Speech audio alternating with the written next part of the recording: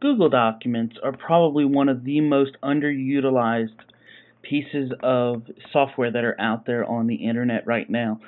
There are so many different things that you can do, from sharing documents with others, doing collaborative projects in a Word document or an Excel spreadsheet, to even putting entire presentations up.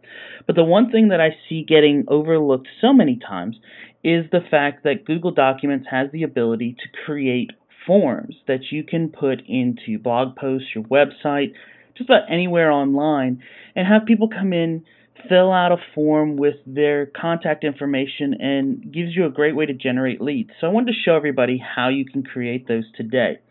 So I'm logged in already to my Google Documents, and I'm just going to go over here and I'm going to click on the Create New and then Create a New Form. And it's going to open up a new tab, and in here I can put in any type of information I want. So maybe I want to have people sign up for a contest, or fill out a form to join my mailing list, or whatever it might be. You can get creative with the things. Maybe you want more information about a product we're talking about in a blog post. So I'm just going to call this one Sign Up for Our Email List. Fill out the form below and join our mailing list to get more great information from 210 Consulting. Then you have these questions underneath that you can make whatever you want. So I'm going to make the first one here be obviously just name. And maybe I want to get first and last name, so I'm going to put full name. And we want to make it required because without this person's name, it's kind of not a great lead. So we put that there, hit done. Then we can go and we can edit this second one. And what else do we need for somebody? We need obviously their email address. So we're going to put email address. And we'll make that also required.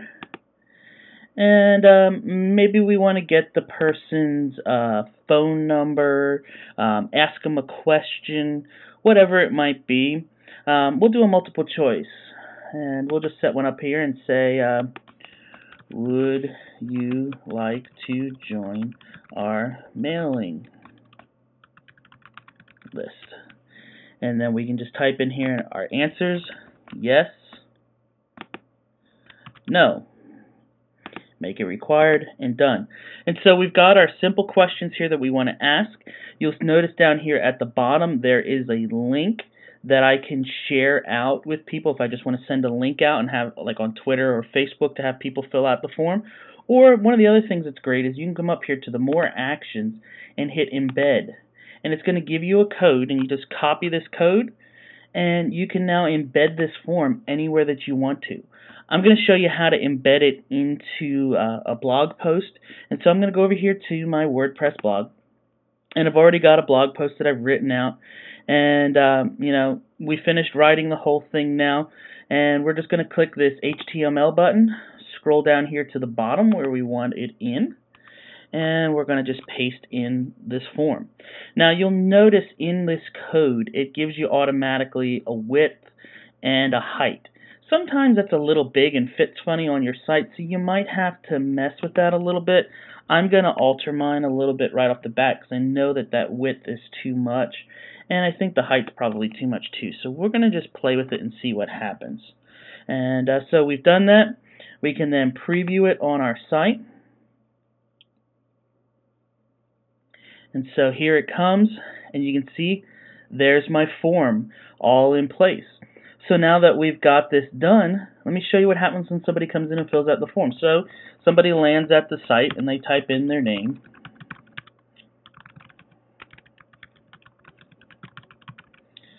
And then, yes, I want to join, and I hit submit. And you can also put a customized response in here. Obviously, we didn't today for saving time.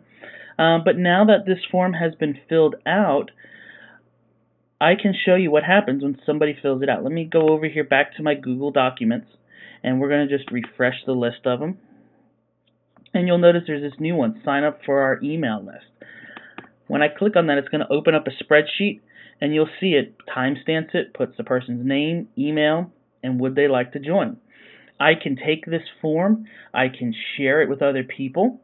I can also edit it. So if this is a form where I'm trying to categorize these leads as yes, these are viable ones, or no, they're not, I can just, go through the list, highlight the ones that may be a green for go or something, and they're highlighted, and then sort through it and do all those types of things. It's really great. So that's how you use Google Documents to start to generate leads and create forms to go on your websites. If you have any questions, feel free to ask it down in the comment section of this blog post, or come over and shoot me an email through our contact button on 210consulting.com. Thanks.